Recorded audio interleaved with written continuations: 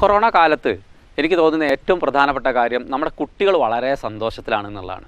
കുട്ടികളുടെ നല്ല കാലമാണ് വന്നു ചേർന്നിരിക്കുന്നത്.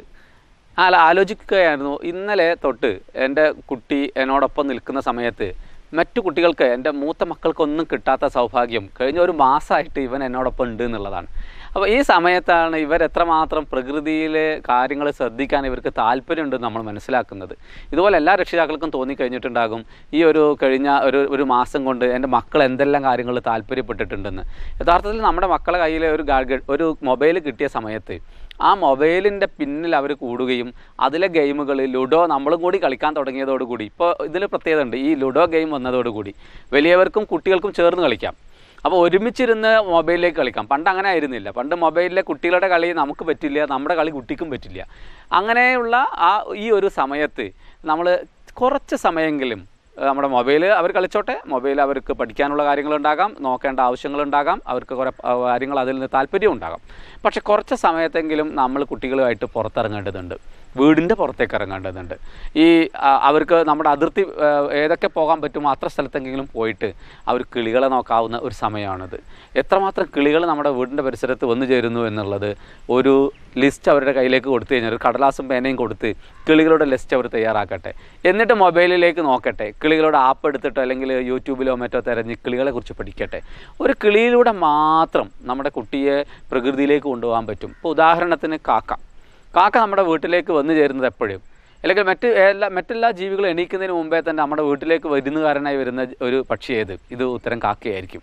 ആദ്യം കൂടണയുന്ന പക്ഷി ഏത്? കാക്കയായിരിക്കും.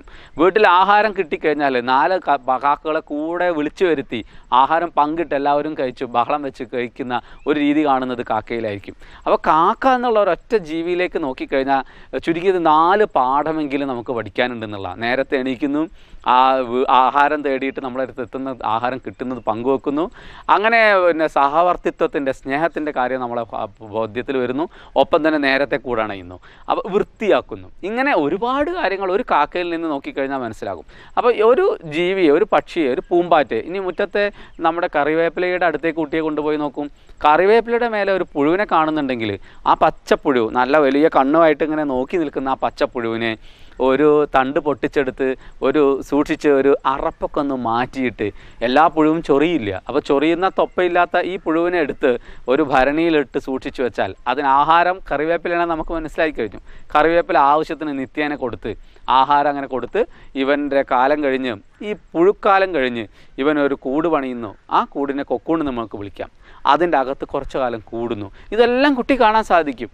ഇതെല്ലാം നമ്മുടെ മുറ്റത്ത് നമ്മുടെ ഒരു മിഠായി പഴയ പ്ലാസ്റ്റിക് കുപ്പിയിൽ 2-3 ഹോൾ ഇട്ടിട്ട് ഈ പുഴുവിന് പുറത്തേക്ക് വരാൻ പറ്റില്ല, എന്നാൽ അകത്തേക്ക് കാറ്റ് കയറുന്ന, ഓക്സിജൻ കിട്ടുന്ന ഒരു ഹോളിട്ട അടച്ചു വെച്ച് കഴിഞ്ഞാൽ പുഴുവിന് ആഹാരം നമുക്കറിയാം ഈ ഇലകൾ തന്നെയാണ്. അതെന്താണോ കഴിച്ചിരിക്കുന്നത്, ഏത് പുഴുവിനെയും പിടിക്കാം. ചൊറിയില്ല എന്ന് ഉറപ്പുള്ള ഏത് പുഴുവിനെയും പിടിക്കാം. അറപ്പില്ലാത്ത ഏത് പുഴുവിനെയും പിടിച്ചെടുത്ത് ഇങ്ങനെ പരീക്ഷിച്ച് കഴിഞ്ഞാൽ ഈ കൂട് പൊട്ടിച്ച് പിന്നീട് ഒരു പൂമ്പാറ്റ പുറത്തേക്ക് വരുന്നത് കാണാം. നാരകക്കാളിന്നോ മറ്റോ വിളിക്കുന്ന ഈ പൂമ്പാറ്റയെ ഇവൻ കാണുമ്പോൾ അത്ഭുതപ്പെടുകയാണ്. പ്രകൃതിയിലൊരു വലിയ പാഠം അവൻ പഠിക്കുകയാണ്. ഈ പൂമ്പാറ്റ ആയിരുന്നു എൻ്റെ കറിവേപ്പിലയുടെ പുഴുവെന്നും, ഈ പുഴുവിന് മറ്റൊരു ആഹാരം കൊടുത്തു നോക്കിയപ്പോൾ അവൻ അത് കഴിക്കുന്നില്ലെന്നും, അപ്പം ഓരോ പുഴുക്കൾക്കും അല്ലെങ്കിൽ ഈ ലാർവകൾ എന്ന് വിളിക്കുന്ന ഇവയ്ക്ക് ഒരു ഭക്ഷണ സസ്യമുണ്ടെന്ന്, ഈ ഭക്ഷണ സസ്യത്തെ, ഹോസ്റ്റ് പ്ലാന്റിനെ അവൻ തിരിച്ചറിയാണ്. അപ്പോൾ അപ്പോഴാണ് അവനൊരു കാര്യം മനസ്സിലാവുന്നത്, ചുറ്റുമുള്ള എല്ലാ ചെടികളിലും പുഴുക്കളുണ്ടെങ്കിൽ ആ പുഴു ഒരു നാളെ ഏതോ ഒരു ശലഭം, നിശാശലഭമോ ചിത്രശലഭമായി തീരാനുള്ളതെന്നാണ്. അവയാണ് എനിക്കുള്ള ആഹാരം തരുന്നതിൽ വലിയ പങ്ക് വഹിക്കുന്നതെന്ന്. എങ്ങനെയാണത്? നമ്മുടെ ചുറ്റുമുള്ള ചെടികളിലേക്ക് പരാഗണം ചെയ്യുന്നത് ഈ ശലഭങ്ങൾ വരുമ്പോഴാണ്. നമ്മുടെ പൂവിട്ടിരിക്കുന്ന പൂവിൽ ഈ പരാഗണം നടക്കണം. ആൺപൂവുണ്ട്, പെൺപൂവുണ്ട്. നമ്മളാരും പരാഗണത്തിന് പോകുന്നില്ലല്ലോ. അതൊക്കെ ചെയ്യുന്നത് തേനീച്ചകളോ ഇത്തരത്തിലുള്ള ശലഭങ്ങളോ ആണ്. അപ്പോൾ ഈ പ്രാണി ലോകത്തെ ചെറിയ നിരീക്ഷണത്തിലൂടെ ബോധ്യപ്പെടുത്താൻ പറ്റിയ സമയമാണിത്. ഇപ്പോൾ തളിരിലകൾ ധാരാളം വന്നിരിക്കുന്നു, ഇഷ്ടം പോലെ ശലഭങ്ങൾ തൊടിയിൽ കാണാൻ സാധിക്കും. അപ്പോൾ ഒരു ശലഭം മാത്രം മതി അതിൻ്റെ 4 ജീവിതചക്രത്തെ. മുട്ടയെ കണ്ടിട്ടുണ്ടോ ശലഭത്തിൻ്റെ? മിക്ക കുട്ടികളും കണ്ടിട്ടില്ല. അപ്പോൾ പൂമ്പാറ്റ അങ്ങനെ പാറി നടക്കുന്നു, ഏതെങ്കിലും ചെടിയുടെ മേലെ വന്ന് അങ്ങനെ അഗ്രഭാഗം താഴ്ത്തി മുട്ടയിടുന്നു. ഇലയുടെ അടിയിൽ 2-3 കുഞ്ഞു നമ്മുടെ പേന കൊണ്ടൊരു കുത്തിയതുപോലെ അത്ര ചെറിയ മുട്ട നമ്മൾ കുട്ടികൾക്ക് കാണിച്ചു കൊടുക്കുന്നതോടുകൂടി ഇവനിൽ കൗതുകം ചിരിക്കും. ഇവൻ പ്രകൃതിയോടൊപ്പം നിൽക്കാൻ തുടങ്ങും. അതോടുകൂടി മൊബൈലിനേക്കാളും വലിയ തൻ്റെ കയ്യിലുള്ള ഈ സ്ക്രീനിൽ കാണുന്നതിനേക്കാളും വലിയ ലോകമാണ് ഈ കുട്ടി കാണുന്നത് എന്നുള്ളതാണ്. അപ്പോൾ ഒരു പൂമ്പാറ്റയെ അല്ലെങ്കിൽ ഒരു കിളിയെ കാണിച്ചു കൊടുത്ത് മാത്രം, അല്ലെങ്കിൽ ഒരു ചെടിയെ കാണിച്ചു കൊടുത്ത് മാത്രം, ഒരു ചെടിയുടെ വളർച്ചയും അതിൻ്റെ വലുപ്പവും, ഒരു ചെടി അവൻ്റെ പേരിൽ നട്ടു നോക്കൂ. ഒരു നല്ല ഫലവൃക്ഷം നഴ്സറിയിൽ നിന്ന് വാങ്ങിയിട്ട് അവൻ്റെ പേരിൽ അത് നട്ടു നോക്കൂ, അല്ലെങ്കിൽ അവൻ്റെ ബർത്ത്ഡേയുടെ അല്ലെങ്കിൽ അവൻ്റെ ചെടിയായിട്ട് നട്ടു നോക്കൂ. അവൻ അതിൻ്റെ വളർച്ചയും അതിൽ പൂഴുന്നതും കായ വരുന്നതും ഒക്കെ അവൻ്റെ ജീവിതത്തിൽ മരണം വരെയുള്ള ഓർമ്മയായിട്ട് നിൽക്കും. ഈ ഗെയിമുകളൊക്കെ അവസാനിക്കും, പക്ഷേ ഈ ചെടിയും കാലവും ഇതിനൊക്കെ സാക്ഷ്യപ്പെടുത്തും ചെയ്യും. കൊറോണയുടെ കാലത്തെ സാക്ഷ്യപ്പെടുത്താൻ ഓരോ മരങ്ങളാകാം.